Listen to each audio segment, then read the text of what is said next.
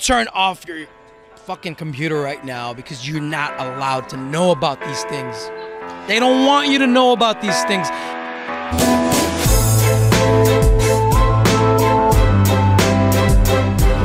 What up, Vigilantes? I'm here with Kareem, Maize, and it's really awesome to meet people in crypto that focus on different niches in the crypto space. At the Crypto Vigilante, as you guys well know, we focus on what we personally think is the most important aspect of crypto.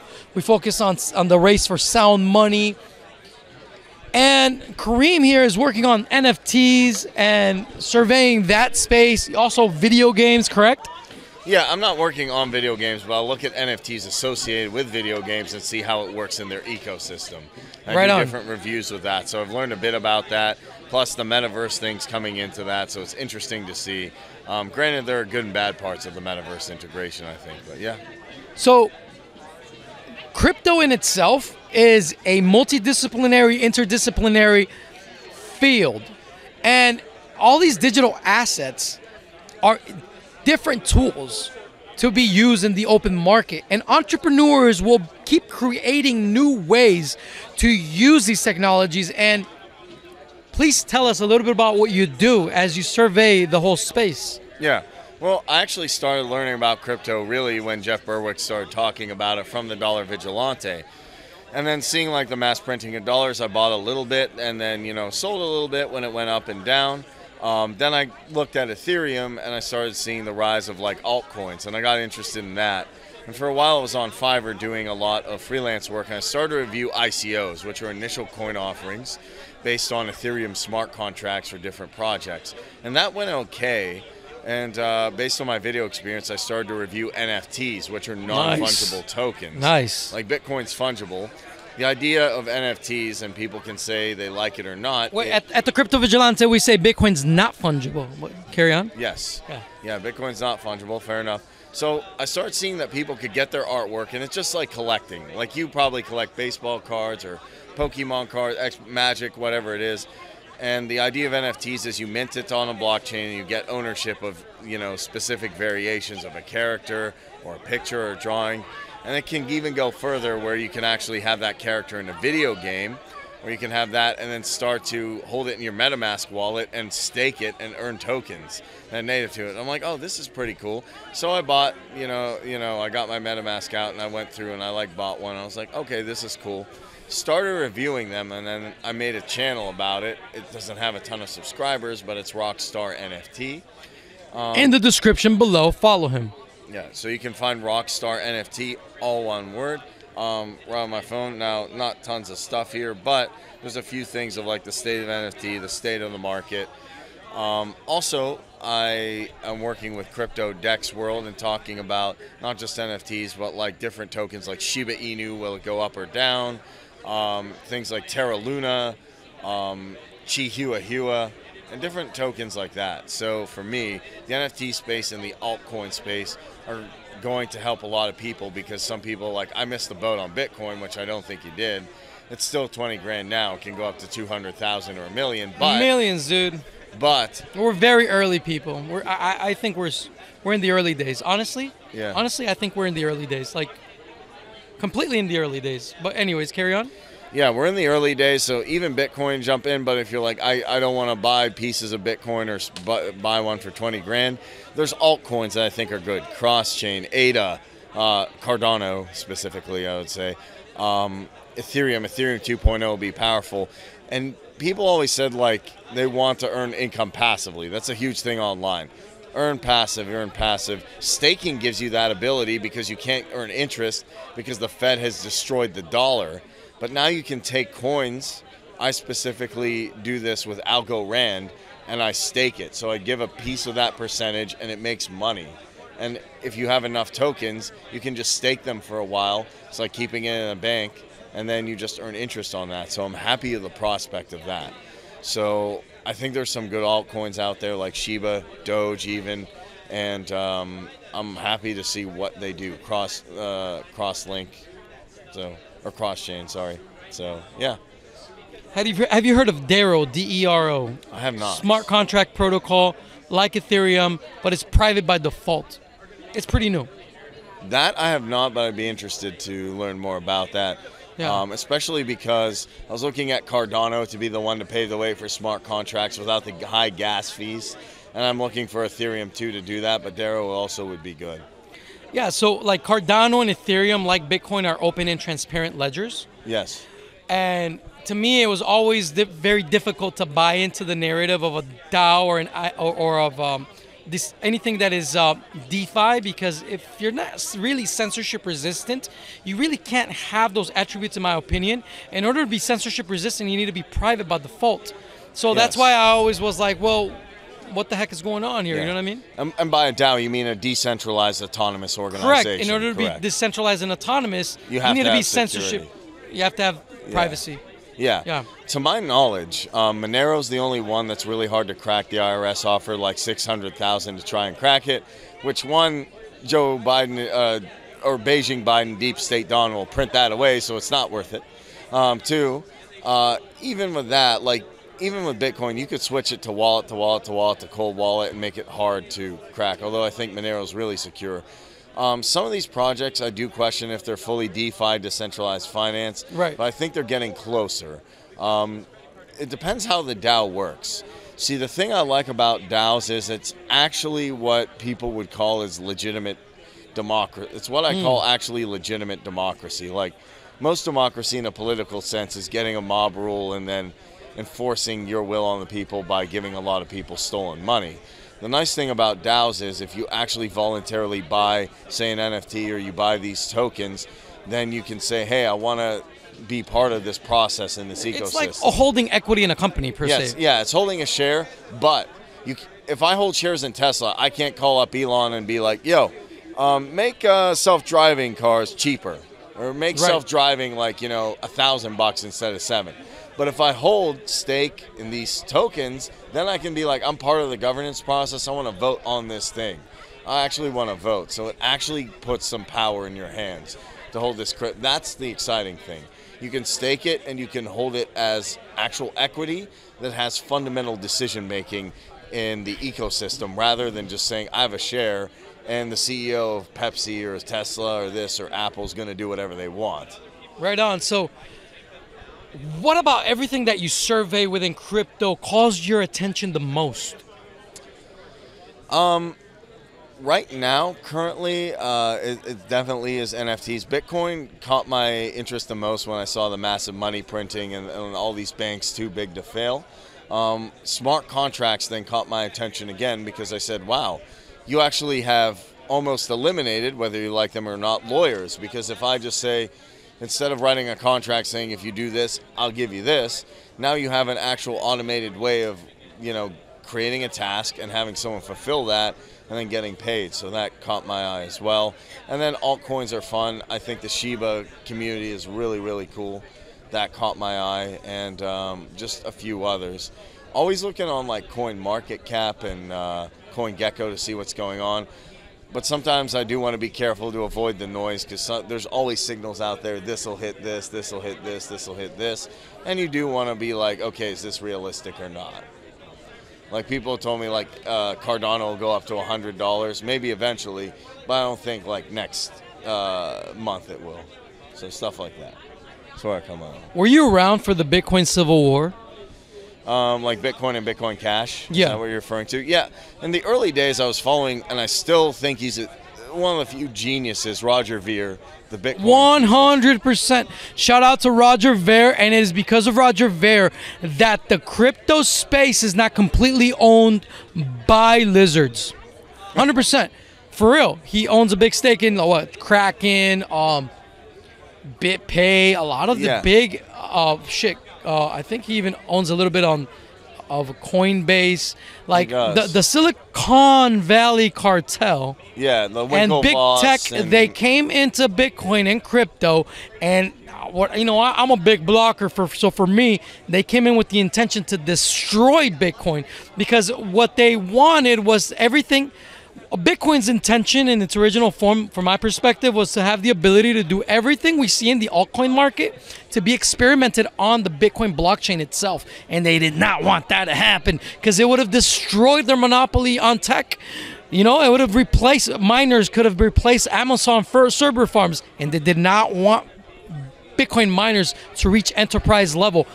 So Roger Ver, right, wrong, or indifferent, we all have a lot to thank for everything that he did in the early days for Bitcoin. In my opinion, he's probably the second most important person in crypto history after Satoshi. Yeah, which I guess the fundamental question is, who do you think it is, or do you think it's a person or an organization, which I tend to an organization, because writing that white paper to me took several people and ideas. I think it was a group of people, it was a team, and I think there was a master architect, because the more I discover crypto, the more I realize that it is multidisciplinary and interdisciplinary. The more I get to know Bitcoin, the more I understand Bitcoin. I'm a big blocker. I see it still as the most magnificent creation in all of crypto, because it's much more than just the coin aspect of Bitcoin, which is what BTC and Bitcoin Cash wanted.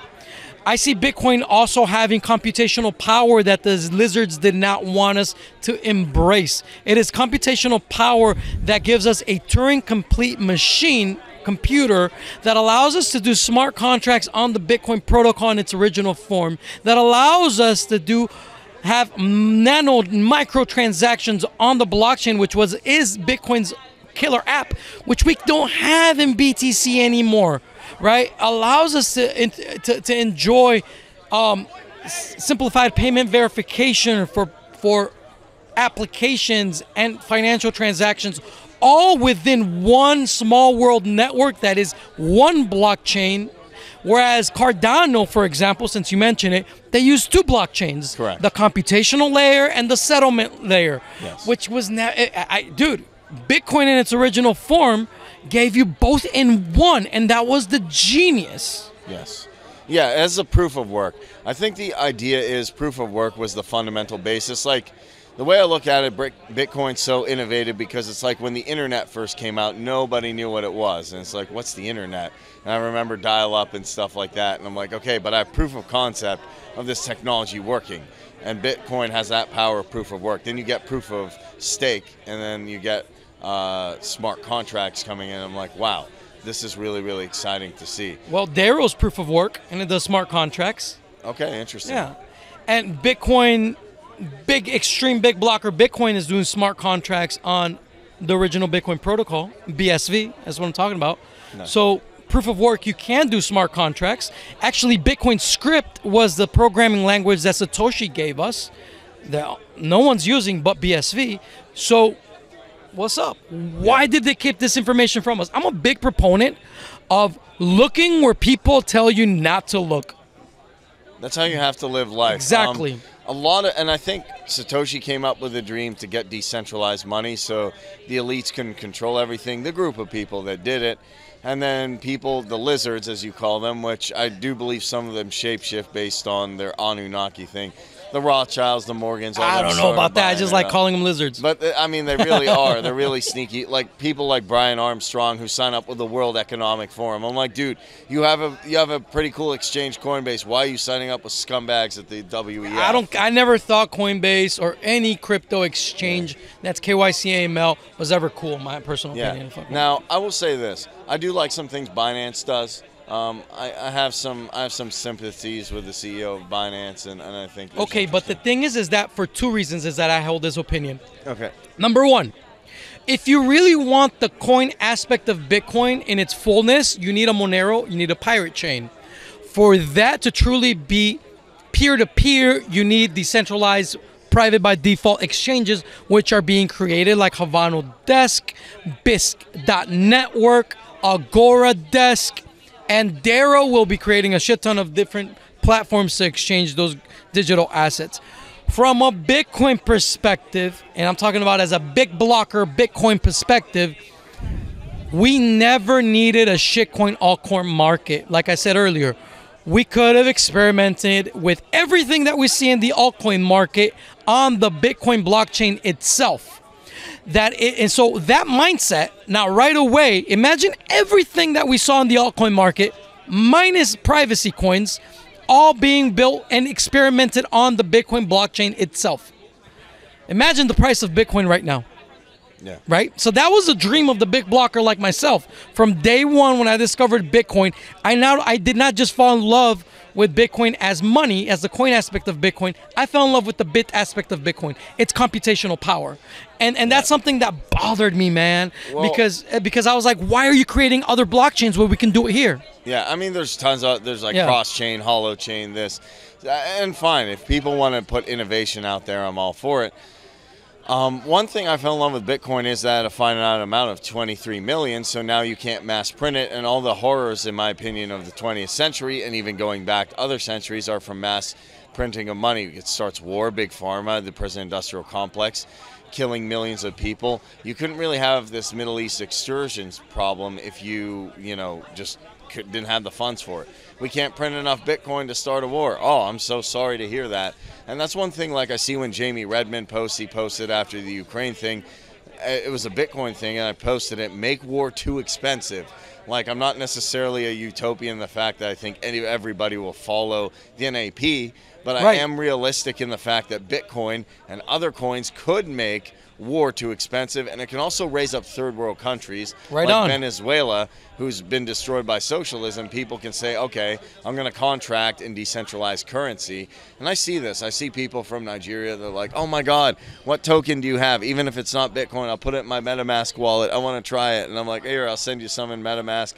Or, hey, I want to try this token. So crypto will save the third world and probably allow it to be in the same position as the developing world or the developed world over time, because people have a stable thing to contract with, and specifically Bitcoin is the father of all of them. So that's the power in all this. And everything we're talking about is forbidden crypto Bitcoin knowledge.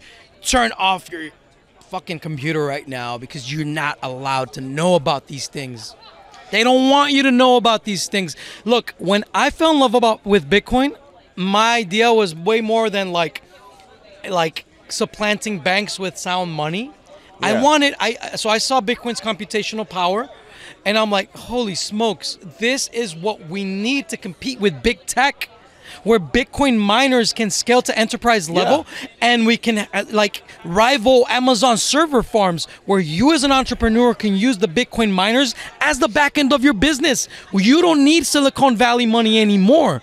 It's going to be cheaper and easier to use, because there's some projects like that. Yeah. Sorry to cut you off. No, go for it, yeah. But like there was a platform I was posting on. I probably have my key saved somewhere. I hope I do, like Steam it. And I'm like, okay, I can earn Steam dollars if people upvote. Now there's things like Substack necessarily is just money, but there's mines. Mines you can, if you're posting good enough. And the big one that I like that Jeremy Kauffman, is Odyssey. So I hope Odyssey can rise up and be a competitor. Odyssey's badass. Yeah. I mean, to me, it's my favorite platform right now. YouTube I do. In a few years. I do. Now, the thing is that in order to compete with big tech, you have to be able, not just, privacy is a cool game. So I think that Odyssey will always be that Monero to YouTube, right? But I think that to compete with big tech, you have to be able to embrace big data in a completely and new and different way. So what I see Bitcoin in its original form, promising the world, which is what I think the lizards hate the most, is that you're able to grab big data and protect it with the same Bitcoin proof of work that protects the transactions, and you own your information. Yes. Right? Yes. So that's I think the big game changer, and that's only possible when you allow Bitcoin miners to scale and to be completely autonomous. But when you have centralized technocrats telling Bitcoin miners how they're supposed to scale and up to what point they're supposed to scale, at that point we're fucked. And that's what happened during the Bitcoin Civil War. That miners were literally little bitches. The technocrats told them what they're supposed to do. And miners at the time, they didn't really fucking have the financial incentive to actually say, no, fuck you, we're going to do as we want. But rather, they just followed a political choice. And you know what? I see, personally, bluntly speaking, BTC not being able to sustain its miners into the far future unless they're able to be completely dependent on the price of fiat. Meaning that BTC has to forever be the bitch of big tech, Wall Street, and Silicon Valley in order for it to stay with that high fiat evaluation so that it can feed its miners. Because in BTC, miners will forever be subject to the subsidy. We call it a subsidy. Big blockers, we call it a subsidy. It's like a government subsidy that Satoshi gave us as the block reward. But in reality, our dream as miners has always been to move on to the golden age of mining, where we're making more money out of the transaction fees than we do from that subsidy. So in order to really have that in Bitcoin, in a true Bitcoin economy, we have to scale on chain, something that is not possible in BTC, and something that I fight for every fucking day, bro, because we need this alternative. No one else is doing this. No one else is fucking posing themselves as a rival to big tech, and that's where I'm at. You understand what I'm saying? Yeah, no, I understand. I do see some rivals like Rumble, whatever you think. I'm skeptical of Rumble. There's like, places. There's different things like Gab, if you want to consider Gab kind of a like alternative. Yeah, Twitter. but I mean, to me, I see him still falling into that same internet. And to me, Bitcoin was not just money. Bitcoin was a new internet. Yes. As a big blocker, this is why we had a civil war. Because Bitcoin was not just a money. Bitcoin was a new internet. At the very least, it's a new way to transfer data, where every data packet on this new internet is a tiny nano transaction that goes through this new internet, through this new network that is Bitcoin, where data and money are one and the same. You see what I'm saying? Yes. And so that was something that we almost lost in crypto. And that's and I think and that we're still fighting for. A lot of people see the Crypto Vigilante. I work with Jeff Berwick, anarcho-capitalist, and a lot of people are get mind fucked that I have this perspective. It's anathema. It is not right for me to have this perspective. And I say, fuck you. I have this perspective because I'm an anarchist and I'm a free thinker. All of the other analysts at the Crypto Vigilante don't agree with me. But look, I see something here that is not being allowed to flourish. It is the most, like what Satoshi gave us in its original form, is that one thing that the crypto world has been trained to hate the most. And there's this anti-capitalist mindset to think that miner autonomy is all centralization. Bro, that's an anti-capitalist mindset. It's the myth of the natural monopoly. It's all it is. Well, what the elite do is they take all good things in its form, and this isn't even crypto. You can pick anything, religion, or Jesus' teachings. You can pick, ideas that were good, and they take it and invert it. Right. Oh, Bitcoin's supposed to be an anarcho-capitalist concept, and then these communists, or technocrats are really what they are like, oh, we can seize control of this by... Fuck you, motherfuckers. Now, I've had, I saw Juan Galt's thing, if you know Juan Galt as well. Of course I know Juan Galt, and he said, Ethereum is also the preferred coin of the elite as well. So I have some thoughts on Bitcoin and Ethereum. My opinion is that crypto in general, save privacy coins, at this point, that everything is their bitch right now. Why? Because there's two meritocracies in crypto that need to be emphasized. One is the FOSS ethos, the free and open source software ethos, which is what Monero is the #1 coin in the world for. They fucking focus on the purity, the sanctity of peer-reviewed source code. That is fucking amazing. There is a meritocracy there. The Monero developer and contributor is more quick to tell you what could possibly go wrong with Monero than to tell you and to floss their coin. They don't care about that. They care about telling you, bro, these are possible vulnerabilities that we see far out into the future, and this is how we are planning on attacking that, on fixing that in the future. That's some real shit, bro. Yeah, well, right? Monero, they're real, man. Yeah.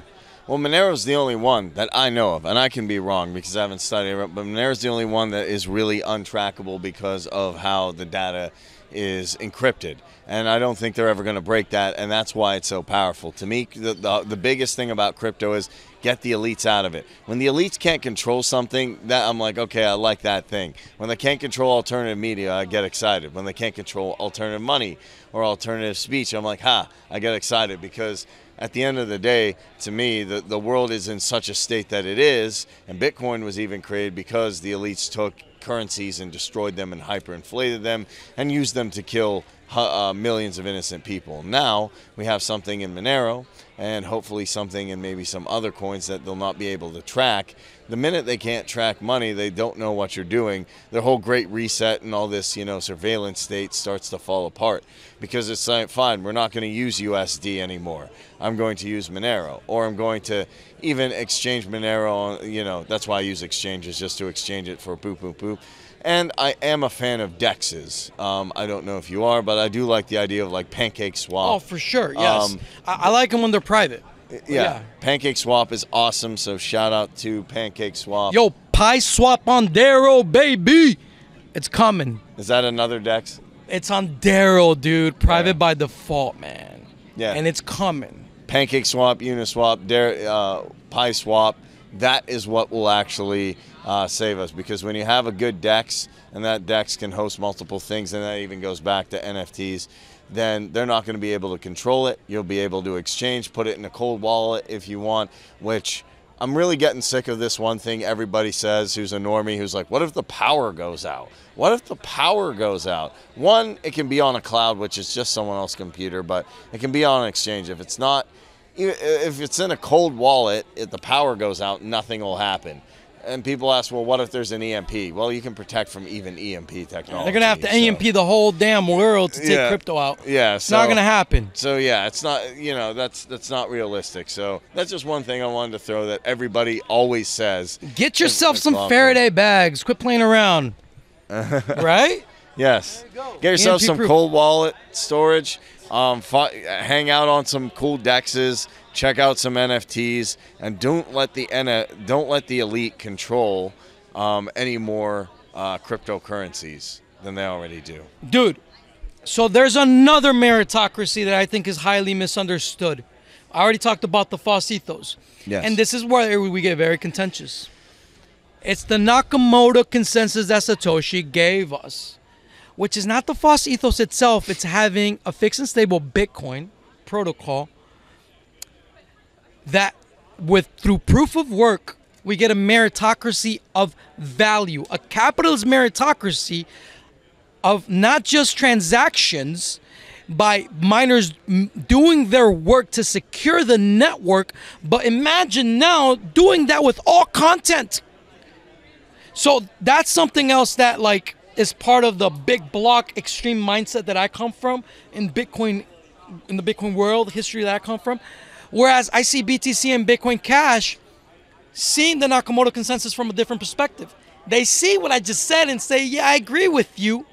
But number one, A, we got to control miners because they're scared of miner autonomy. And B, since they, in their protocols, control the protocol itself, they have a group of technocrats tinkering with the protocol because it's not fixed and stable. They jump in and they mix in the false ethos into the Nakamoto consensus. To me, that's something else. I personally see Bitcoin Cash and BTC as a hybrid between two hybrid experiments between the Nakamoto consensus and the false ethos. The pure false ethos would be the fucking Monero all the way. Monero is the premier cryptocurrency as cryptocurrency in the world. It is the most fucking badass like network when it comes to the false ethos on the planet. But when we talk about the Nakamoto consensus itself, we need to talk about extreme capitalism. Yes.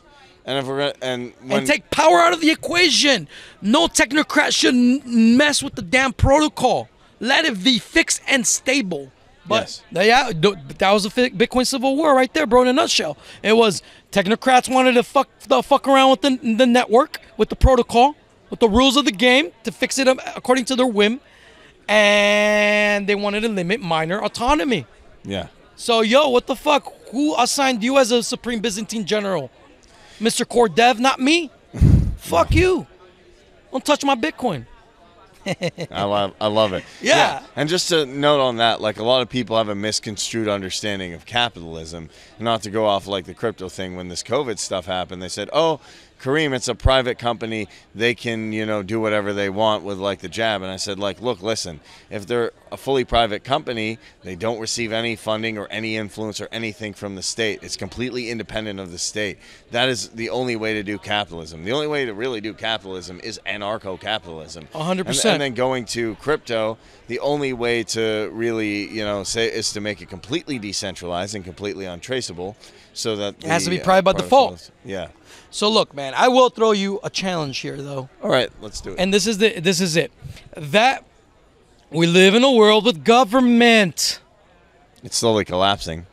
100%, I agree. Yeah. I see Bitcoin as the means by which we're going to supplant government with a meritocracy of value, proof of work itself. It will be proof of work in everything.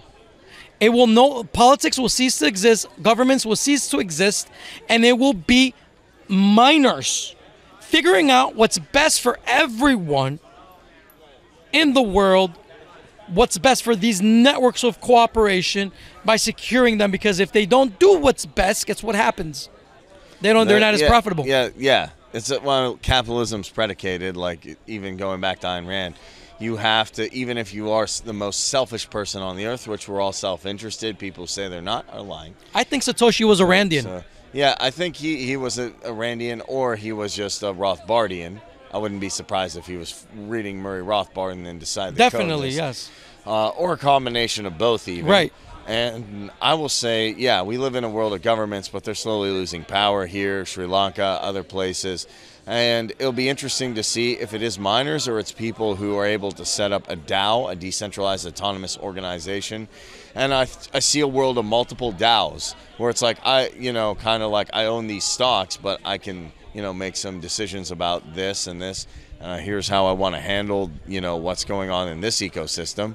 And they can be on different blockchains as well. I think it's just you got to be careful on which blockchain you're on, because Solana just had a big wallet draining. If you're into Solana, that's one thing to take a look at. So yeah, I think the idea is having a crypto that's completely decentralized. You can't trace it, and then based on that, you distribute it to people. You have a certain amount, and if you want to be deflationary and burn some, you can. Then the people who hold these tokens are able to interact in that ecosystem. Just like, hey, when you were a kid or whatever, they gave you tickets for winning, and you could turn that in for like a stuffed animal.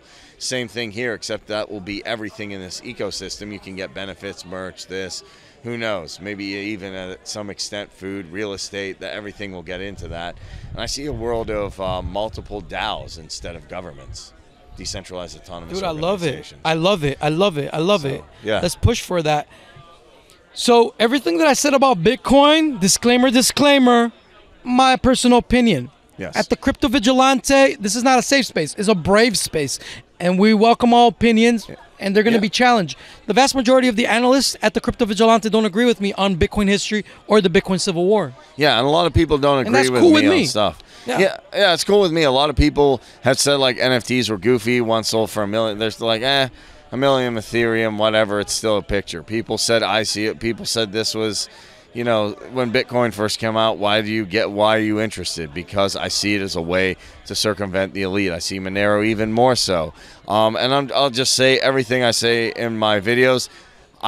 With this is all my opinion. I am not a financial advisor. This is not financial advice. Please do your own research, due diligence, and do not invest in anything you're not willing to lose. I'm Kareem from Rockstar NFT, and I do work with CryptoDex World, and thank you very much for having this discussion. Right on. Look, NFTs. I want to ask you before you leave one last thing. Yes. I foresee NFTs meaning so many things than just mere pictures or music. I see a world where you're going to be selling your time as an NFT for your labor. I see markets for jobs based on NFTs. Yes. So we're at the beginning of this. Yeah, correct. We're at the beginning of this. And I do see actually NFTs as being tangible assets. And no, it's not just pictures.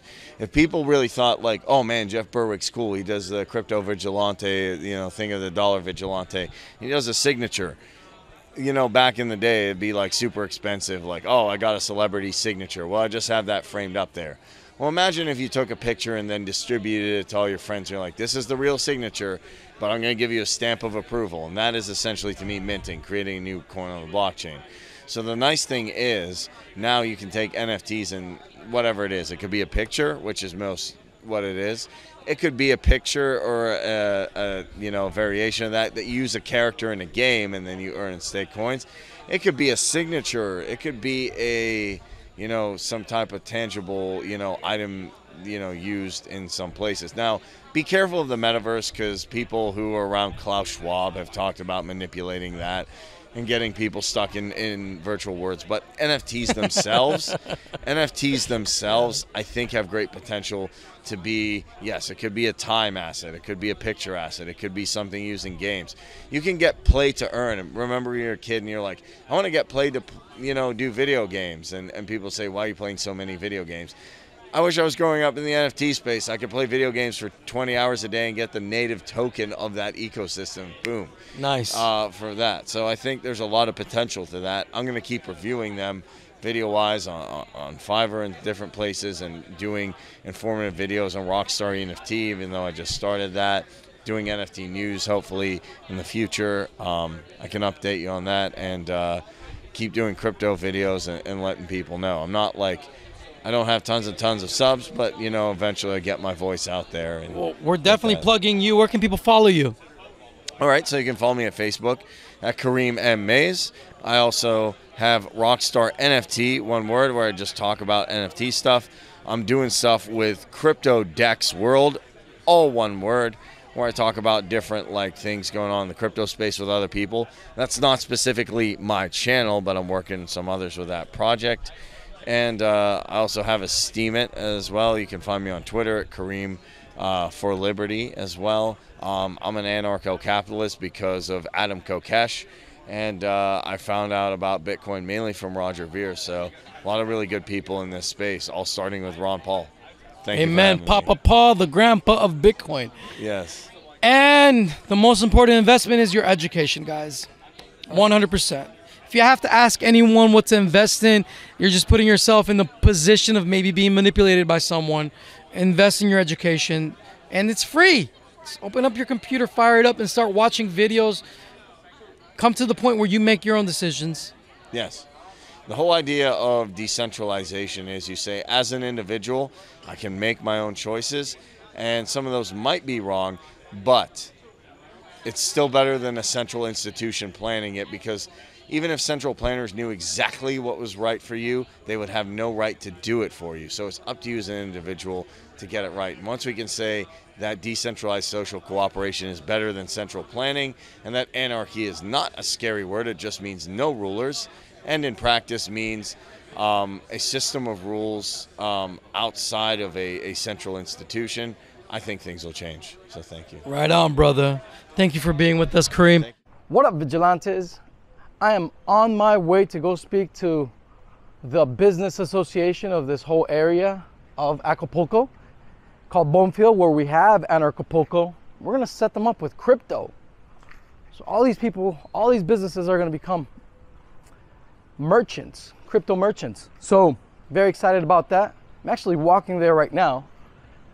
So at the end of Anarchapulco, I felt compelled to give a workshop.